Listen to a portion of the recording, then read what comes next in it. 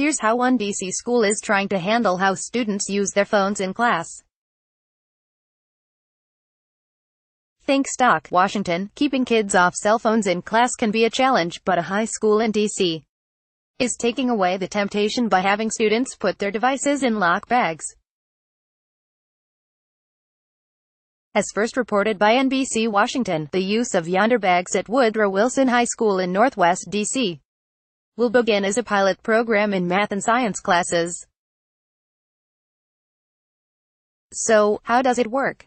Students walk into class, grab a yonder bag, put their phones inside and lock the bags, and that's where the phones stay until a device at the exit unlocks the bag that is then left behind. The phone never leaves the student's possession.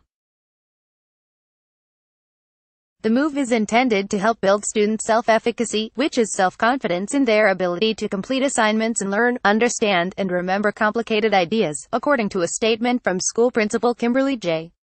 Martin. What we're asking students right now is to be cell phone free for 3 hours. Just 3 hours, Martin told NBC Washington. They have a 6.5-hour day. So, the rest of their time, they're able to use their phones. The program will expand to other class subjects as the year progresses. Some students expressed concern to NBC Washington about not having access to parents or communication in the event of an emergency, school lockdown or evacuation. A list of frequently asked questions on the school's website responds to that concern, stating in part, in an evacuation, students would not proceed to their lockers to get their phones, but would leave the building promptly. In the event of a lockdown, students should be attuned to following emergency responder and staff directions, not using cell phones. Once the incident is safely ended, students will be able to unlock phones to reach family. In many true catastrophic emergency situations, cell service is disrupted due to the volume used, making phones unusable.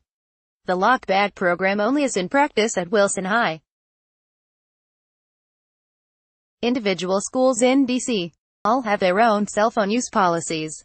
Like WTOP on Facebook and follow it top on Twitter to engage in conversation about this article and others. Copyright 2018 WTOP.